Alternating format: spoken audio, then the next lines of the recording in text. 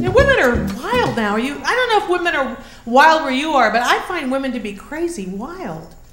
Do you ever get so drunk with a guy? You know, when you were the girls and you go out and you're so drunk you think this guy's trying to pick you up because he keeps coming over to the table and you don't even realize he's the waiter.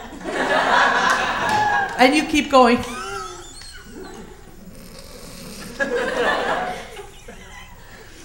Here he comes again. He likes me, baby! I'm a chosen one here tonight. Nothing more attractive than a drunken woman, huh? By the way, you know the difference between a drunken woman and a drunken man? A drunken man knows when he's going to throw up. Women, we have no clue. No, it's like, yeah, more margarita!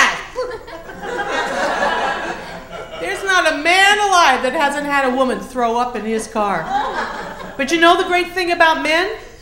They do not automatically assume that the date is over. This is something I've learned about men now that I'm older. Nothing turns them off.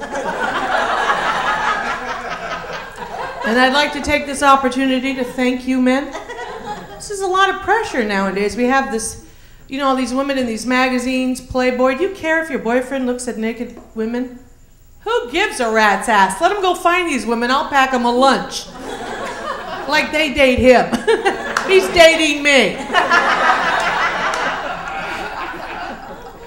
Here's the problem, is that at least I'm a trier, which maybe I shouldn't be. You know what I recently tried?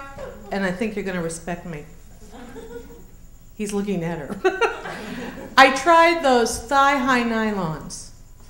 You know those nylons that stick with a big band around your thigh? Oh yeah, they stick all right. And then your thigh folds right out over the top. It looks like you're wearing Buccaneer boots. And they're made out of some kind of Rubbermaid product, so he's kissing you and he's thinking, I need new tires for the truck. Honey, I'm going to run to Sears. I'll be right back. Thank you very much.